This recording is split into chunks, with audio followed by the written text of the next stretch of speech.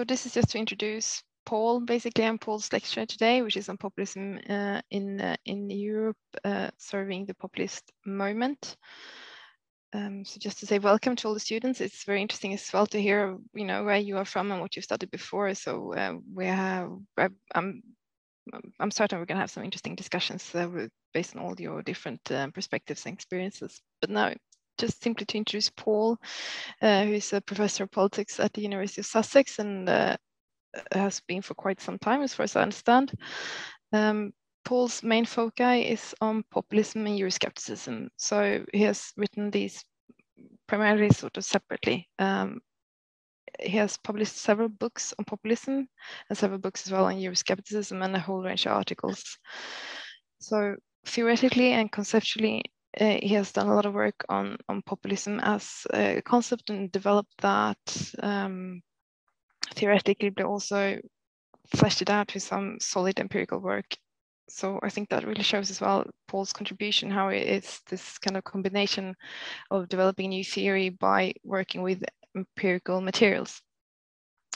Paul's work shows, or Paul shows again and again, that populism is indeed nothing new. He shows that it's something that appears in sort of late 19th century, also something that is ongoing during the 20th century, and at how it appears as episodic, and also how it is chameleonic, if that is how you pronounce it. That is kind of something that adapts, and therefore it can be kind of difficult to capture, but also really interesting to study, and how it's also kind of perhaps important to let it be a bit chameleonic and not define it too narrowly, so to say, or try to pin it down too hard as a concept.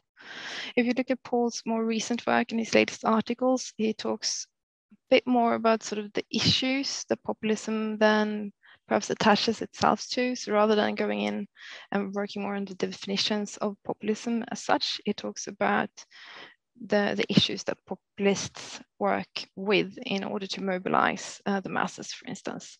He also introduces a very interesting concept of unpolitics. So I know that Paul will talk a bit about sort of different approaches to populism. And as you might know, it's usually defined as a sort of antagonism between a people and an elite. And Paul kind of adds unpolitics into that formula, so to say. So he writes about that in a chapter called Populism and Unpolitics in Populism and the Crisis of Democracy, for instance. So that is one of his very interesting publications. He has also published a book called Populism from 2000, which is a really good book for any sort of master students or PhD students looking at populism, because he defines populism and uses different sort of cases to illustrate how populism works differently, and these variated forms of populism and what it might look like in different countries and time periods. He also has a chapter in the Oxford Handbook of Populism, which you might recognize as well, because it's very famous. It's been well cited and published on the Oxford University Press. He also has written several books then on Euroscepticism, for instance, Opposing Europe, the Comparative Party Politics of Euroscepticism from 2008, also Choosing Union, the 2003 EU Accession Referendums from 2005. But I must say that my favorite work from Paul is the now fairly old book from 1996 called The New Populism and the New Politics, which is sort of a case study of a few Swedish parties in Sweden, the Greens, for instance, and also the party called New Democracy, which formed in the early 90s in Sweden. So that, I think, is really sort of solid empirical and theoretical work. It's an important contribution to the field, and it's just, for me, it's been kind of a good companion when I wrote my PhD thesis, in a sense, to understand how you do very sort of well-grounded empirical research, but also contribute into the theoretical field. So that is my sort of a secret tip for you as students to look into. So that is just a quick introduction of Paul, and then I thought I'd say something about what I think you should perhaps think about during Paul's lectures. And that is this sort of double meaning of populism. because populism is a word that we use within research. So it is a theoretical analytical construct, but it is also a term that is used by the people that we study, by the politicians that we study, and by the media that we study. So it is this kind of a term that is constituted both by and of the knowing subjects that we study. And so it has double meanings that you should be aware of. And what you want to think about probably is also kind of what makes a populist, what constitutes populism as such, what is it? And once you are a populist, are you then always a populist? Is there many sort of parties that are labeled as populist, but are there any limits to when they start being populists, and perhaps do they stop being populist, for instance?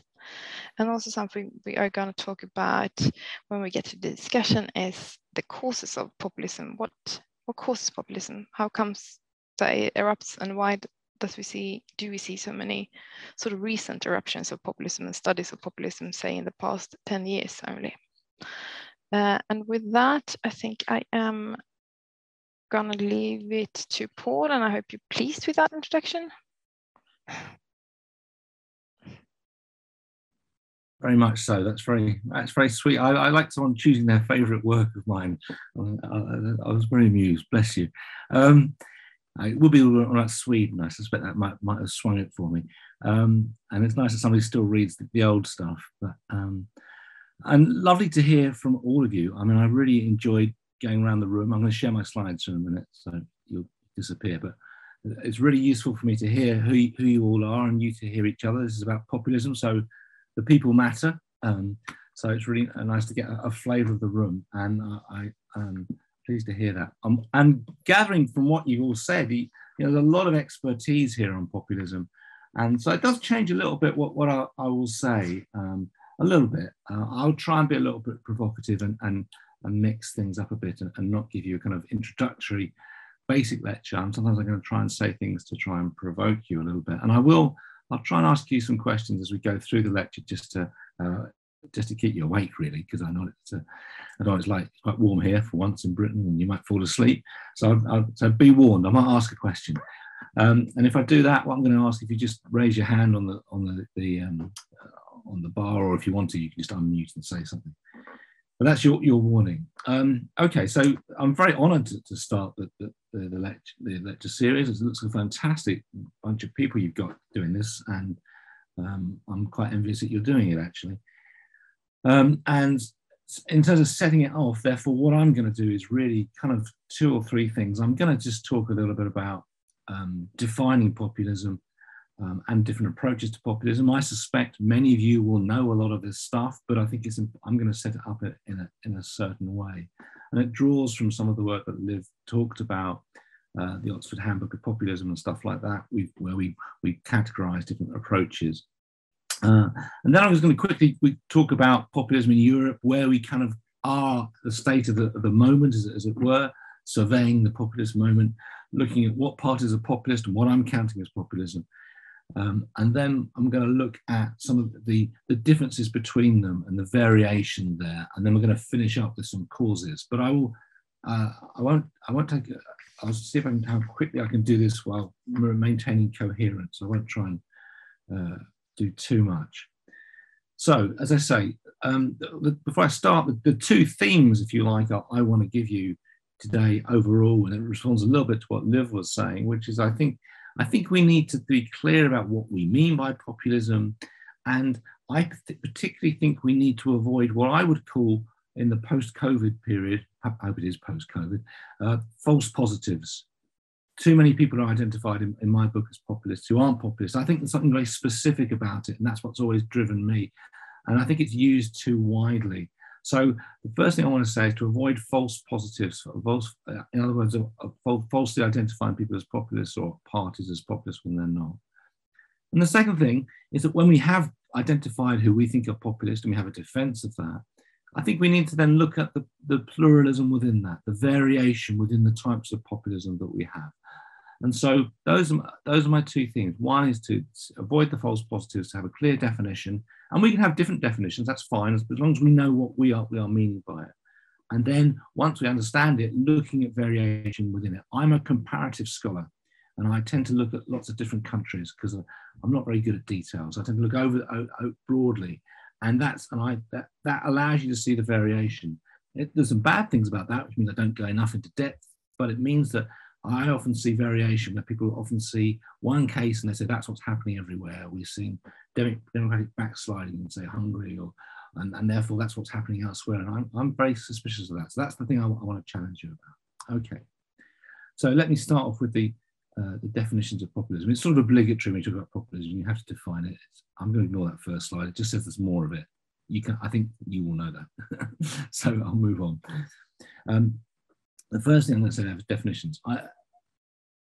In the handbook, the Oxford Handbook on Populism, which Cristobal Rovira Kaltwasser and I and a couple of others produced, we broke up the types of approaches into 3 approaches. And I see it's been picked up by other scholars. People like Ben Moffat has a very similar sorts of approach to categorizing how people look at populism. And I think it's important to get in your head that these are very different aspects of populism. Well, so no, they're very different approaches that often don't overlap. For some people, populism is a strategy. It's a way of gaining power. And therefore, that has important implications for how politicians act, for how populists gain power. But it has the important elements to it, which if it's a strategy for gaining power, then it's essentially an empty set of ideas. You can use anything. You can use a populist strategy in service of any set of ideas. So populism, if you take a strategic view, is how politics is done. It's not what you're thinking or your ideology, and that can vary. And this is the approach of people like Kurt Wayland. And this has aspects of being a sort of charismatic leader, with false promises or simplifying or whatever those kind of terms are.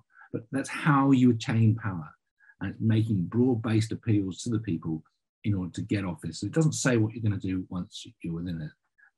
And I think it's important to differentiate, because often people tend to lead or to confuse the different sorts of approaches to populism. You've got to understand what is it you think populism is before you define it. The second set of approaches is best exemplified by, I think, the writer Pierre Ostigui, the Canadian writer who's based in Argentina at the moment, who writes about populism as, he calls it, a socio-cultural phenomenon. And he says it's about the codes. It's about the way that socio-culturally politics presents itself. And he specifically says that populism is something that he calls, it flaunts the low. And he talks about the differentiation between high politics, mannered, esoteric, thoughtful, and low politics, which is quite raw, uncooked, to use that phrase, and often trying to unsettle things. And that's, for him, for Ostigui, he told me the story that he came up with the idea when he was in Argentina, and he went to one political rally of the high politics people, the conventional politicians. And he went down to the subway, and he went to another rally, and he came out the subway, and he could see, just by the nature of the crowd, that it was a populist movement. He couldn't tell you why. It was just that they were acting differently. The language was differently. There was a different feeling about it. That's a socio-cultural approach. But the most common approach is the third, the ideational approach, as it's called, or populism as an ideology. And this is where I would situate myself, and it's where I would argue most scholars situate themselves. Doesn't mean they're right because they're most doing it. It's not a democracy, but it's certainly the dominant approach. And I've always thought that populism has at its core a set of ideas that if you have those ideas, you are a populist. And I came up with a definition, but Kazmuda came up with a much better definition after me. And he defines it as the ideology that considers society to be ultimately separated into two homogeneous antagonistic groups, the pure people versus the corrupt elite. And it argues that politics should be the expression of the volonté générale, the general will of the people. That's Kazmuda's definition, and it's very widely used, and I think quite rightly so. It's a very nice little definition that kind of gets there. That says there are certain ideas. And that's different. So that doesn't determine the way you present those ideas.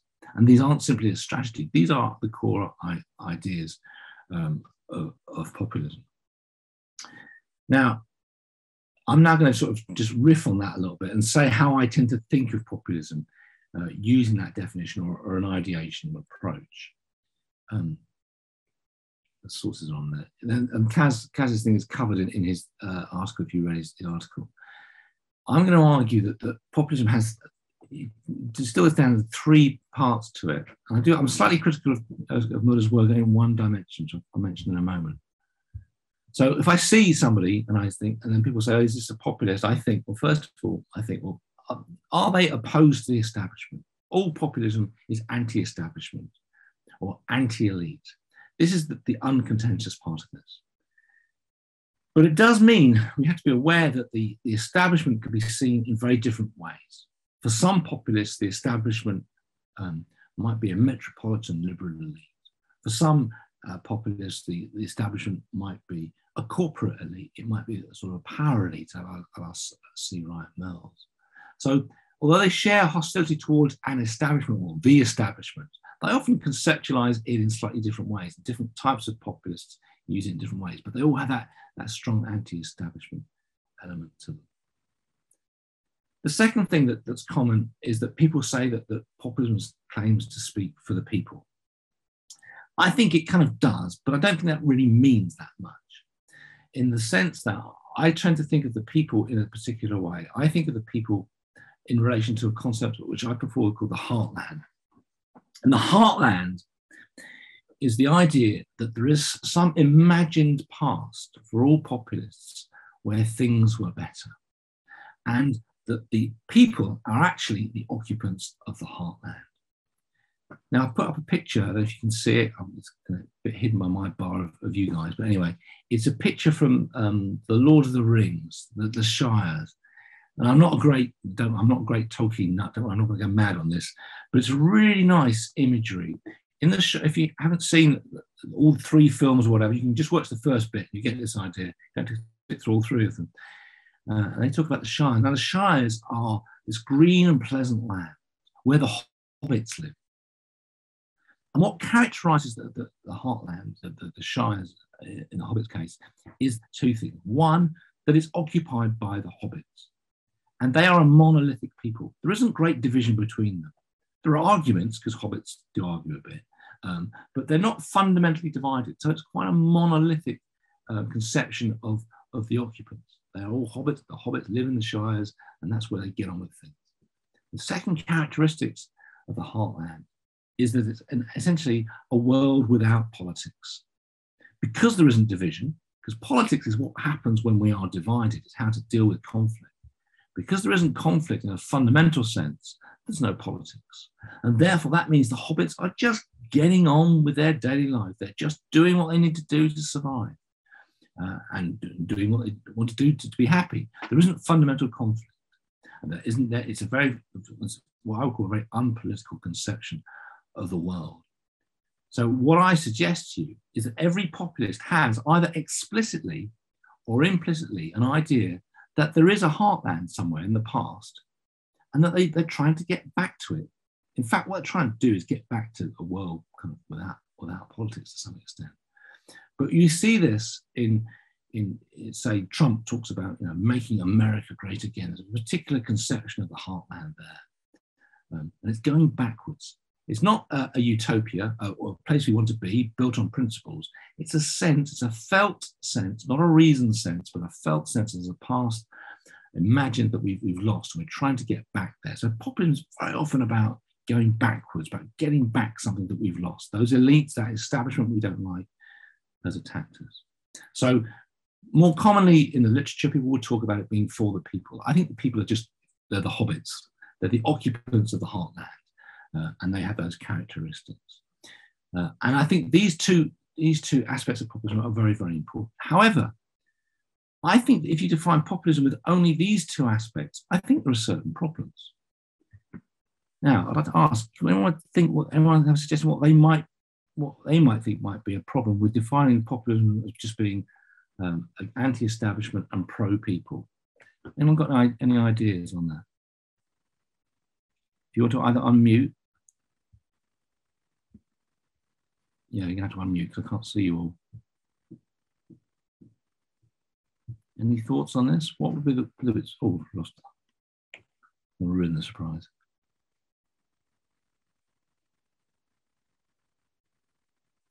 I'm going to unshare just for a minute.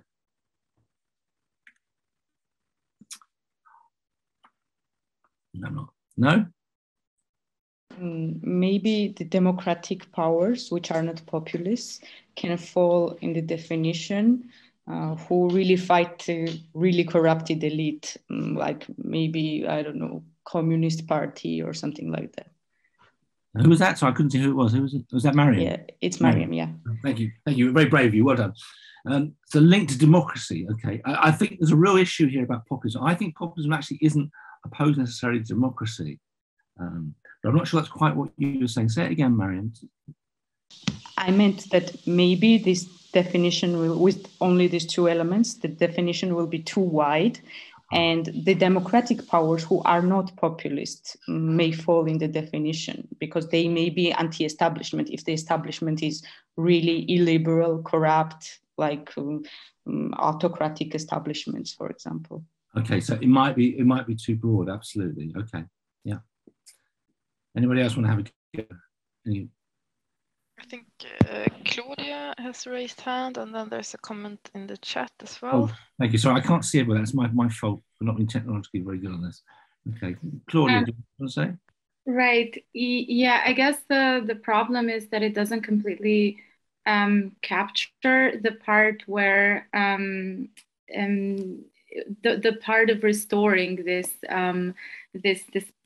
past, right? This something that's being lost. So that the third dimension would then be the sovereignty dimension, which could be either restoring sovereignty or denying sovereignty as expressed by specific elites. I've seen that in quite a few code books that they tend to distinguish the restoration of sovereignty in different ways, like restoring sovereignty of the people by denying political rights of the elites. So I think that would be the third added dimension to populism. So it's like a combination of the three. But to be honest with you, from what I've researched and measured myself, I would have a question on how would these three dimensions be then balanced out in order to make a person or a political party populist. So if you like code a manifesto, like how much how much the percentages of these three dimensions should be, or should they be equally like close, or how would then be how would we then be able to say whether is it that they just have to be present, or is there a certain degree that every dimension should sort of fulfill in order to make the political party or the leader a populist one? Thank you. Now you're already thinking about measurements. You're way ahead of me, ahead of me there. But that's something to think about. Absolutely. Ale, do you want to come in? You want to say your number? But I think no, it's good. But I think Sandra was before me, so maybe he can go first, and then I can jump in. Okay, Sandra. Thank you. No, I was just thinking that if we define populism and approach populism from the ideological perspective, then I would say that these two components are not sufficient enough to call populism as an ideology. So that is, I just wanted to add. Yeah. Okay, thank you, Sandra. And Ail? I was thinking like the third component can be related to what is mostly used by most of the populist theories is the general will, the discourse on the general will, and how this general will is not represented by the current establishment, or as in many cases by the elites who are running the country for so many years. So it's kind of like not maybe a general will in what Jean-Jacques Rousseau says, but a general will in the sense that something that is not sufficiently represented by those who are ruling us. So we need the real people who will represent the real ideals. Okay, thank you. No, Interesting, right? So I know other points in the chat, but I'll come back to those. That's a really interesting range of answers. I'm not trying to get you to second guess what I'm going to say, but you've raised points of that, some of which I would link to, others of which are new to me. Measurement and stuff, I'd think about that later. But I mean, I do agree. I think with Eyal and with Sander, actually, I think there's not enough in these two to really define the core of populism. And I put it, my point here is simply that this defines a very wide range of actors. And this defines communism, and this defines fascism in various forms. They both have a conception of the people, they both are anti-establishment. So it's not enough. And actually, I go right to what Eyal's saying. I think that the core thing is that what defines populism is its understanding of politics. And Kaz Mudder's definition is about the general will. It says, well, it has an idea of the general will. And I think it's important that that third aspect is in it, something about politics. For me, and I put this in a way, I used to say it's kind of skeptical towards the process of representative politics. But now I'm beginning to think much more about, this is an idea that Liv did mention that I've just been kind of playing with recently, the idea that populism draws on unpolitics. So what I mean by this is that when generally we need the populism to be truly narrow enough to actually define things and precise enough, it needs to have these three elements. It needs to be anti-establishment, it needs to have the people or the heartland in it, and it needs to have we need to understand what it is, how they see politics. And I think that they draw on unpolitics. And what I mean by that is that the appeal of populists, not the populists themselves, but their appeal stems from the fact that they're drawing people to support them because those people are unpolitical, in the sense that they're not apolitical and they're not anti-political. They just don't want to get involved in politics, in a sense. They're not naturally involved in it. And I often use this metaphor. Some of you might not like this, but I'm not very sporting, right? But I don't think sports are bad. Say football, right? I mean, my department's all obsessed with football. I don't know why. Now, it's not a bad thing. I have nothing against it. They get great pleasure from it. It's not a bad thing. So that's all right. I'm not anti it. I'm not opposed to it. But I'm also not without it, because I can't be without it, because my colleagues always use football metaphors, or they talk about how their teams did in our coffee break. So I can't simply ignore it. My world is there. And I think that's the parallel I'd give. I'm unsporting in a sporting world, okay? And I think populism appeals to those who are unpolitical in a political world. And you can see why that goes back to the heartland, can't you? To the idea of the Shire as this kind of mythical place where there wasn't politics. That's what they really want, just to get on with things and not to have to deal with politics.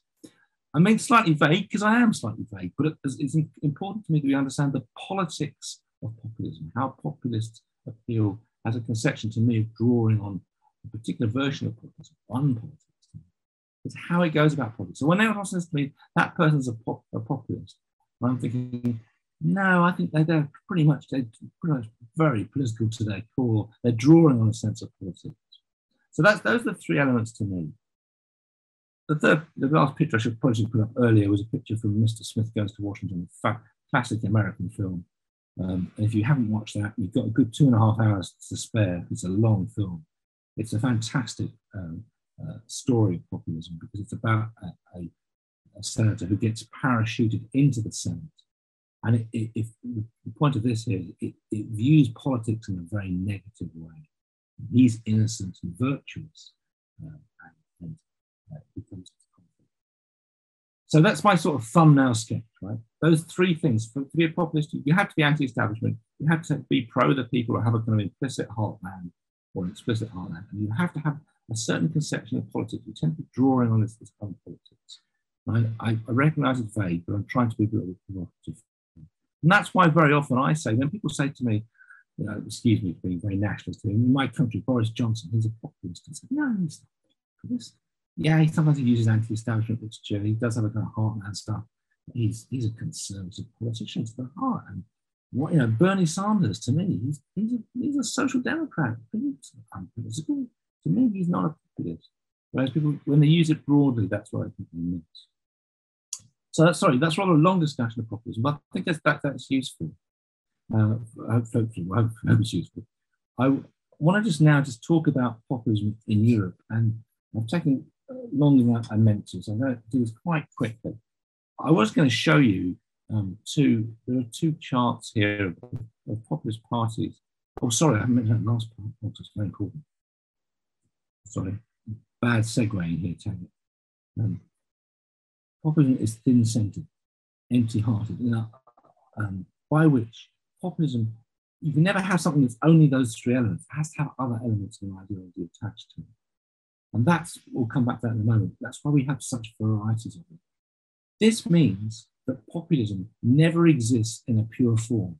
There is not a pure populist in the world. They always have other ideas attached to them. It might be, we'll come back to that, what sort of ideas they would be. But a populist is always something else as well as being a populist. That means that's why it's so hard to study. That's why it's taken me 30 years and I've still not quite got it right. I'm still struggling away. Whereas if you take a sort of other ideologies like social democracy or conservatism or Christian democracy or ecologism, they're all self-contained. They don't need anything else. But they have enough. Populism needs other ideas to make it really form. Okay, so moving on to Europe. Well, this is just two tables of lots of populist parties, which I think what I'm going to say to you here is that I will flick you a link in a moment. It's from an article that done by me and a colleague in Italy called Andrea Piru, and we looked at populism before the pandemic. We just simply categorized the parties in 2019 before the pandemic hit, that we categorized them according to this sort of criteria, an ideation and conception of populism. And I won't go through it because not time, but I will go through it implicitly in a moment. What I want to say here is that we skimmed through all these cases. There are lots of cases of parties here. Nearly, and forgive me those of you who are from the Western Balkans and Turkey. I've not included everybody. It's a very EU-centered list, plus Switzerland and the UK now. But it's only a limited set of countries. But it does show us there's a lot of variety, and that's what I want to just talk about now before we break up. There are three ways in which we can see populism in Europe, in contemporary Europe, in a very pluralistic way, in lots of varieties. The first is we have populist parties now pretty much in every case. In that table, in the article, there are only two countries that I don't think really have populism at the moment, and that's Malta and Ireland. And a lot of people don't agree with me on Ireland, so I think Sinn Féin is populist. But there are some cases where you've hardly got any populism. But pretty much most countries have some form of populism, but populism varies in its degree of support. Okay, in some cases it has very high support, and some countries it has very low support. In the extreme case, in countries like you here from Hungary, you've got countries where you've got support over 40% of the populations, and high 30s in Poland, where it's become the majority. So you have very high levels of support. But we also have countries where there are very, very small parties that are populist and haven't really gained a lot of support. And that's where I kind of came into it. When I first started doing populism, it was always small parties, small insurgent parties, challenging populism, challenging the establishment. So there's different. So I'd say there's a populist wave. There is a wave, but it's got different heights in different countries. Secondly, you've got real variety in whether populism is a long-standing feature. And we've just had the French election, so I'm going to mention Marine Le Pen and the National Rally, or the National Front as it used to be. This is a party that's existed since the early 1983. So it's existed for a long, long time. In fact, even before that, it was formed. And it's grown over time and built and developed over time. But that's actually quite unusual. There aren't that many parties that have sustained themselves over time, over a long period of time. Maybe, I'm sure you can think of some in some cases. But in a lot of countries, you have parties that have come for a short period of time and have disappeared, or maybe only recently have emerged. Maybe recently have emerged and done very well, like ANO in the Czech Republic. And so on. It doesn't mean because it's new, it doesn't mean it's not a highly successful one. But there are very few that have been sort of long-standing cases. There are countries which, as a populism scholar, I like to think of as the kind of the gift that keeps on giving to the populism scholars. And these are the countries where there are a few of these countries where they have loads of populist cases and they keep changing. I mean, God bless the Netherlands. God bless Greece, God bless Italy. You know, there are lots of different cases of populism, and they keep on coming, and they keep on. Italy, especially, you've got to love Italy. I mean, not just the food and the people, but the cases of populism, they change over time. It used to be the League, and it used to be Berlusconi, and now the Northern League has become the League, and Forza Italia has disappeared. But now you've got the Brothers of Italy. There's always some populist in Italy going for it. And even with the Netherlands, there's been sort of 4 or 5 different parties that have been populist. And in those cases, you have countries where you have, it's almost like you have a supply of populist feeling, and different parties will serve that. And that's very different from most countries, where often it's one case at a time. So again, be sensitive to the fact that some countries might have different numbers of parties, and some have a constant need for it in different forms. And the last thing that's obviously very significant is that when I started doing populism, it was, as I say, it was about insurgent parties, parties that were on the edges, on the peripheries. And I was interested in them partly because they were insurgent peripheral phenomena. But you've clearly seen the mainstream of populism, that we now have populist governments in Hungary and Poland. But we've also seen, you know, that have essentially wholly populist governments with majorities of populism. We also have countries in the past where you've had governments which have a small component of populism, populist as part of coalition partners. I think of the Austrian Freedom Party in the early 2000s, had a period in office with the centre right there. So you have had instances where populists have served in government, but not in majority populist governments. But you also have cases, in many cases, where populists have not been in government at all. In the article that Andrea Pirro and I did, we looked at in 2019 as an almost random year. We thought it was random, but actually it's quite an interesting year given it's before the pandemic hit. How many of the parties had some period in office? That might mean, as I say, as a junior coalition partner, or maybe been in government for a bit and gone out of it. And we found that actually was a surprisingly high number. 23 out of 63 parties in that year had periods in office. Whereas when I started studying populism, it was very, very rare to see a populist anywhere near that. So, you know, there is a populist wave. It has different heights, it has different strengths, and it has different relationships in government across Europe at the moment. We need to be careful not to overgeneralize, especially from the spectacular cases. The second way in which they vary goes back to the bit I almost missed out about how populism is empty-hearted or thin-centred. That populism takes forms that can be on the left or on the right. Casmuda and Cristobal Rivera-Calvasa use the idea of inclusionary and exclusionary. They compare European and Latin American populism. And they pointed out that Latin American populist versions are much more inclusionary, about creating cross-class coalitions. Whereas in the European cases, populism tended to be exclusionary, about the anti-immigrant, in particular ethno-nationalist, perhaps, if you like. But the fact is that we see both forms in both cases. In other words, Latin America has seen some radical right populists, and Europe does see some left-wing varieties of populism. And when we came to look at the parties, we looked at the 63 parties that we thought were populist in 2019. We did come to, Andrea drew the very nice picture. If anyone's good, it's not me. And he just categorized the different ideological forms of these populist parties in 2019. And the diagram clearly shows that the vast majority of them are on the radical right.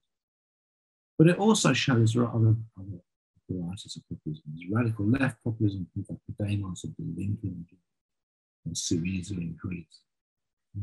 But there are also centrist and moderate right and what we call ambiguous conceptions of populism. The point here, again, is not to overgeneralize. Not all populism in Europe is on the radical right. And I think very often people tend to assume it is and tend to talk about populism on the radical right as being synonymous. They're not.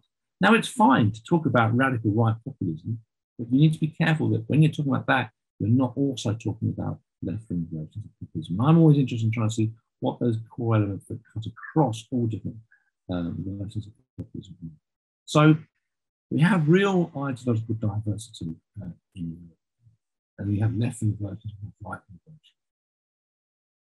The last way that populism varies is, and this overlaps a little bit, you can imagine here, I argue that it kind of has different frames and different issues that it focuses on. And very much, this is the chameleonic element of populism.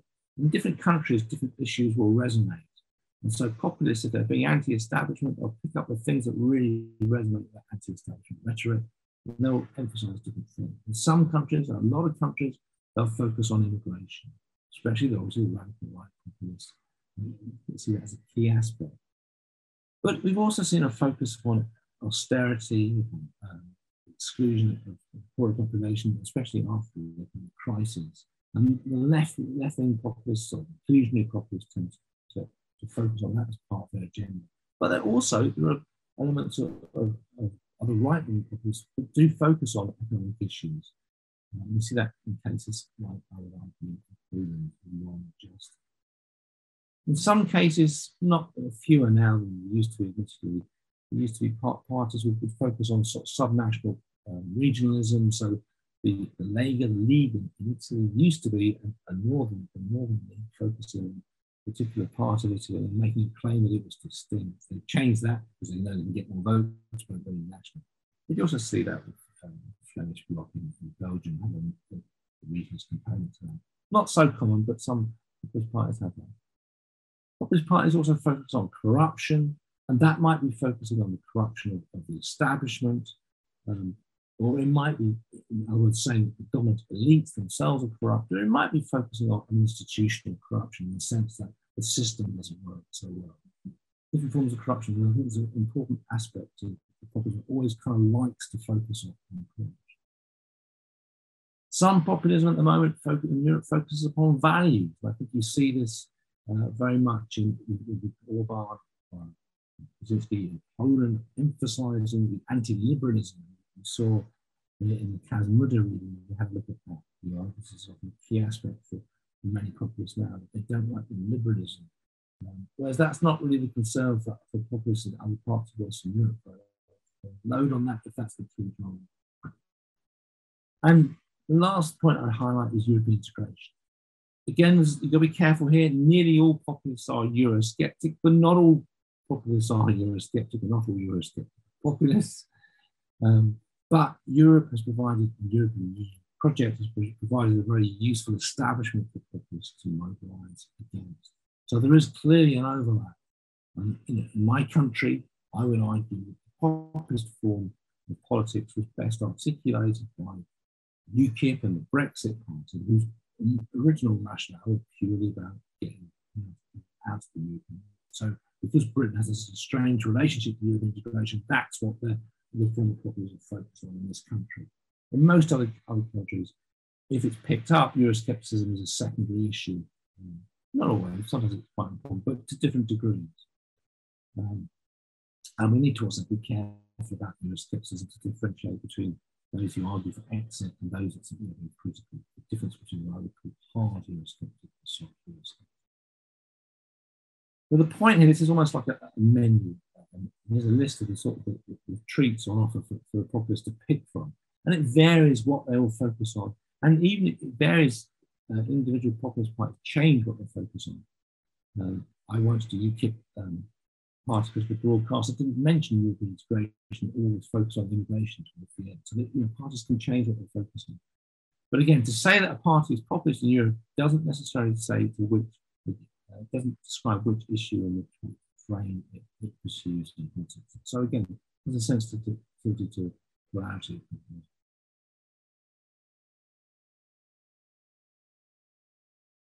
People often say that populism is linked to crisis. I've always argued it's linked to a sense of crisis rather than crisis, but there's no question that the past few years of European politics have seen the Euro crisis and the economic crisis that followed that, the migration and the refugee crisis, Brexit. You may want to challenge that was a crisis. As a Brit, it certainly was a crisis, but the rest of Europe maybe not. But it did actually change some of the senses of Europe, even in those countries that were not particularly impacted by Brexit. COVID-19, the inability of governments necessarily to respond in the way they felt they should do, and those things could be used by populists. And many people thought that this was going to be a very powerful tool for populists. Although in practice, research shows that it hasn't really benefited, it hasn't really undermined the populists, or it hasn't really benefited them. It hasn't really changed it that much. In the Ukrainian war, obviously, those parties that have particular links to Russia, and people like Marine Le Pen, for example, borrowed money from Russian banks when the French banks wouldn't lend it to them, are particularly affected by this. But then, again, be careful. There are populist parties in Europe that are very anti-Russian. War and Justice, for example, Putin has never been a friend of Russia, to put it mildly. But what I want to suggest to you is that the circulating of these crises have given different impetus for different forms of populism. The fact that European populism has seen these crises has meant that different populist actors can pick up on these crises in different ways. They don't together to explain to me the rise of populism, but they may explain a little bit why the populists in different countries pick up the issues that they focus on, because some of these issues are particularly salient. I'm just conscious of time, so I'm going to try and just do one final thing very quickly. I'm going to there's something for you to think about in your groups. Why have we got so much populism now? I'm not going to answer that, but what I'm going to say to you is that there are these sorts of definitions that are put across, and there are some that are missing. I think you should be thinking about what's missing from these things. Some would say that populism has arisen now because it's building on the sense of polarization in politics. The polarization, the lack of the centre, the mutual exclusion of the extremes of politics. So is populism a consequence of that? Populism has an interesting phenomenon, is that it bases parts of its appeal on the fact that it draws on polarization, but it also has the effect of polarizing politics. So it's kind of a vicious circle. For others, the main emphasis is upon the disaffection of politics. We talked earlier about democracy. And is it the case that people have just been less satisfied with the way that democracy is functioning? I've talked about politics, but maybe it's more specific. Maybe it's about democracy, not saying that you're raising the answers to the question. For others, the rise of populism is not the rise of populism, but the demise of the centre, the failure of the mainstream. As Muller always said, it's quite consistently, but there's also things that talk about how populism has essentially benefited from the fact that the decline of support for the centre-left and centre-right. And if you looked at the Huda article that I suggested in the reading, she talks about that as one. The fact that people no longer feel as attacked to mainstream forces as they used to. For others, it's a larger process of value change. It moves towards different people having a different sense of what values they emphasize. So Inglehart is famous for talking about the rise of post-materialism, and Inglehart and Noyes have got together and to say, actually, this is a reaction against the post-materialism. Post-materialism gave rise to those sorts of forces that were concerned with more abstract rights, green movements, peace movements, and so on. And this is the counter-cultural movement. This is a reaction against that. So it's about the attitude that we all have towards politics in general. We value different things in different ways, particularly different generations have different attachments. That's why maybe populists tend to often draw very much on older populations in terms of their support. Not always, but there is some generational change there. Some people talk about the left behind. Rob Ford and Matt Cooper and Frank talk about this term originally. They talk about UKIP, and this is the idea that what is happening is that the centre-right, and to some extent the centre-right, are losing their traditional constituencies, and populists, especially on the radical right, are vacuuming up those constituencies that have been left behind. The abandoned manufacturing working class that is no longer represented by the Social Democrats. And again, that's something that we're arguing here, from which she makes enough. For others, like Creasy, and I could also put on here, perhaps I should have put them, Ruger and Marx talk about the emergence of what we call the Gal-Tan distinction, which is the green alternative libertarian versus traditional, green alternative libertarian, that's right, against traditional authoritarian nationalism. And the point here is simply that the left-right dimension has become supplemented with a new dimension of conflict.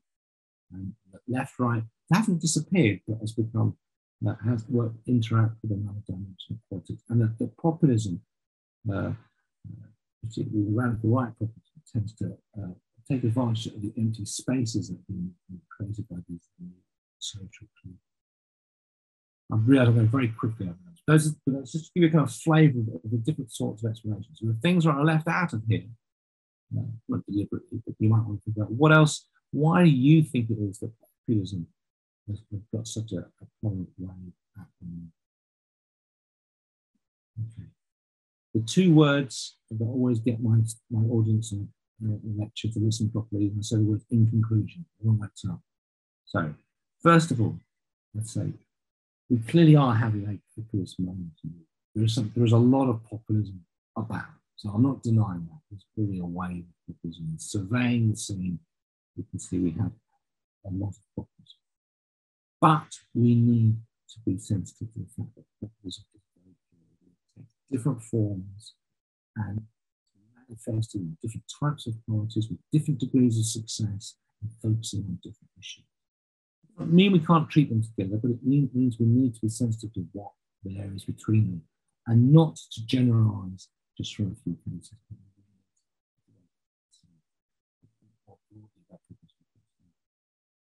More broadly, is populism somehow an indicator of something changing with politics? You can probably see that in how I see populism, it's about if people have been drawn to unpolitics, it's drawing the unpolitical into politics, it's showing what politics is not functioning effectively. And I think we need to be careful, especially as scholars of populism. We want to dismiss it. People say, oh, we're anti-populism. Well, maybe people don't like the populists, but I think that doesn't mean we should need to hide from the fact that populism, there's a reason for populism's success. And that may well be the way that politics is generated, presented, even taught by people like me, is problematic. And that somehow the rise of populism has something to do with the failure of mainstream.